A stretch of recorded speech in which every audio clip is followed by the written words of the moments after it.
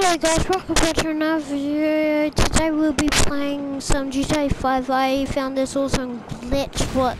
Oh, fuck you. Well, Michael found it. Blah blah blah. And do you have to tell me when I'm trying to do my thing? Fuck you. You do that again, I'm gonna quit this game and do it on my game. Okay.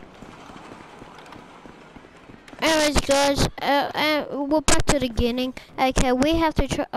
This glitch is you have to try and to press the and do it again, and then you should be in the glitch. It has. Oh, for God's sake! You're staying there.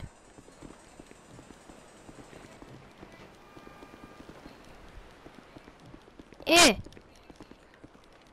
Yeah, guys, it should work.